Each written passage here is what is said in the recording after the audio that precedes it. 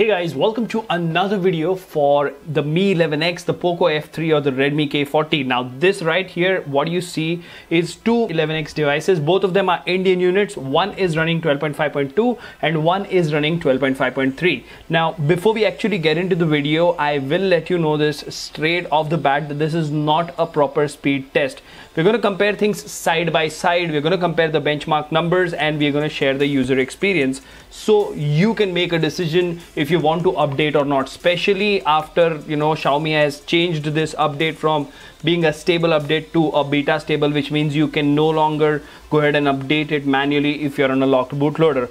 All that is there in the video, but before we get into all of that, if you haven't already, please subscribe and hit the notification bell icon so that you get notified every time I upload a video. In the description of each video, you will find a link to our Telegram community where you have more than 1,000 like-minded people chatting with each other, so join us there. Last but not the least, if you think the hard work is worth the effort, please click on the join button and support the channel. Now without further ado, hello awesome people, welcome to PhoneOps. My name is Kailash. Let's get going.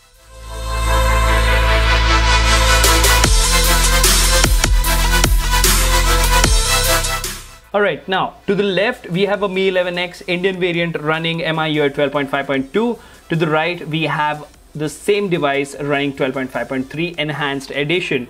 Now we did this same comparison last time when we got this update in China, and that video was really successful because a lot of people want to know what are the amount of differences that the enhanced edition brings to the table. So first things first, the version number over here, the version number over here. Right now we will go to all specifications so that we can see what exactly is there. So let's go to about phone, let's go to all specs, let's go to all specs over here.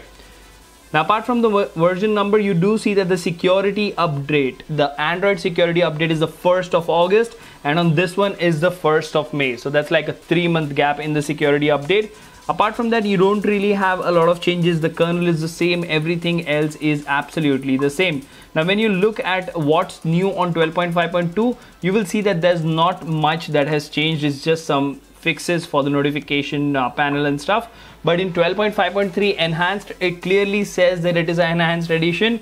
I'm not going to read out the entire changelog again to you guys. You can go ahead and pause the video and you can read it out if you want to see what are the changes in the enhanced edition, right? Now those are the things which are there as far as the settings menu is concerned. Now you will see that I have set both the devices to their default settings when it comes to the launcher.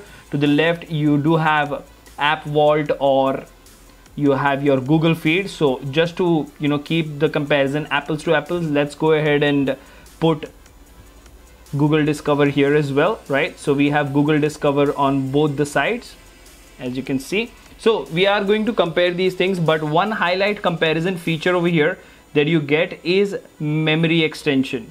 So to the left you have 12.5.2 as I said. Over here you don't see anything that is memory extension, but over here if you go, you will see that you do have the memory extension feature.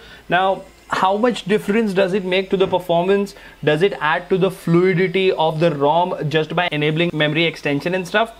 It is yet to be seen, because when you go to the multitasking menu, you don't see the RAM as 8 GB instead of 6. So that itself says a lot of things. But nonetheless, we do have all the system applications lined up over here one by one. Let's maybe launch them because we do have a benchmark comparison later as well, and the idea of this video is not to make it too long. Alright, so let's start with the weather widget over here. Pretty similar timings. What about the clock?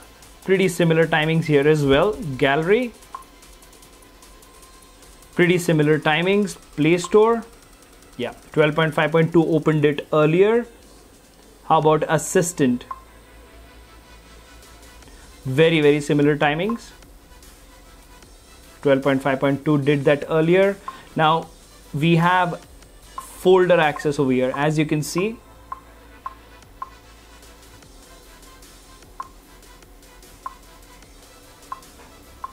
Right, the security application. So most of the apps 12.5.2 is opening faster. That doesn't mean that 12.5.3 is slower. It could also mean that they have relaxed the animations a little bit to give you a better, more smoother experience. And as far as the security app version is concerned, 12.5.2 has 5.4.2 and this has 5.5. So updated security app is available. You do have get apps, which we will open. Right. So pretty similar timings, and then you have the cleaner. There you go. Now let's open the phone application. Okay. Again, 12.5.2 taking the cake there. Messages application. So for some reason 12.5.2 is opening most of the things quicker. Let's talk about the camera application. Yeah, once again 12.5.2 does it better. Now we are talking about the features over here.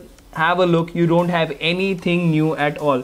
Everything is still the same. You do have the tiled UI which you can go ahead and use. So no new features in the camera application at all. And as I mentioned in my previous video as well, Xiaomi have clearly stated that this is not a feature packed update. This is an update which will give you better performance. Now let's have a look over here. Okay, now we are going to talk about the enhanced edition and what changes it brings to the table. Now the reason I'm doing this over and over again, you do have this feature in YouTube wherein you can slow the video down. If you considerably slow the video down to half the speed, you will notice that the smoothness is better on the right side phone, which is 12.5.3 enhanced edition. That is one thing over here, right? At the same time, let's have a look at the app animations. Okay. Yep, pretty much the same, but I think it's slightly better on 12.5.3. Now let's talk about the RAM management over here. Let's go to the first application, that is our weather. Pretty much the same experience, no problems at all. At the same time, this whole multitasking menu absolutely looks the same. Now let's go ahead and talk about the volume panels over here. Okay, now in 12.5.3 enhanced, to the right you see you do get a separate slider which is not there in 12.5.2. so that is one change that they have made. If you look over here, slide to set timer, you can set the timer for DND, so that is there. And apart from this, if you press and hold the power button, the blur effect is slightly, ever so slightly different, not a major difference there. So you know, when you talk about the UI elements, the animations, the enhanced edition does have a few changes, but it is not a game changer for someone who uses their phone for basic tasks each and every day. Now let's talk about the benchmark numbers, because that is what is interesting. Alright, now let's talk about the CPU throttle test. To the left we have MIUI 12.5.2, right? The performance score average was 222,512 GIPS. To the right we have 12.5.3 enhanced, average score 226,949 GIPS. Now that is around a difference of 4,500. This throttle to 95% and this throttle to 93%. Now if you ask me, this comparison is within the margin of error. So you know, this is not conclusive. You can't really say that, you know, the enhanced edition has made a huge difference. Now let's go to Antutu here on both the devices real quick. As you can see, 669,686 on 12.5.2 and 675,053 on 12.5.3. Again, this is a difference of around 5,000. Again, I don't think it is less than 10%, so it's not conclusive. Let's go to Geekbench now, the last benchmark application, and let's see if that actually gives us any answer. So let's go to history over here, and let's go to history over here as well. So 12.5.2 was 977, 12.5.3 was 979, and 12.5.2 multi-core was 3267, and this was 3299. So you know, Geekbench, one of the applications which I trust the most, is giving us almost similar results. So you won't see a lot of difference in the benchmark numbers. Apart from memory extension, you will not see any new features. I do feel that the battery life on 12.5.3 for me at least is pretty decent, if not amazing. Let's talk about today's, you know, battery usage for me. For example, I have this on battery for 5 hours and 49 minutes, and I've had 3 hours of screen on time. I still have 43% battery, and I have been traveling. So for me, the battery life is pretty decent. It can get me through a day easily, but so does 12.5.2. So 12.5.3 Enhanced brings a lot of new things to the table. It makes your phone smoother. It makes your phone run better. Definitely yes. But if you're expecting new features, if you're expecting higher benchmark numbers, you're going to be disappointed. We've not done a gaming comparison of these two ROMs because I haven't been able to play games on these two phones for the last 2 to 3 days. But if you want to see a side-by-side gaming test comparison, let me know in the comment section. Until the next one, this is Kailash signing off at PhoneOps. Keep smiling. Take care. Goodbye.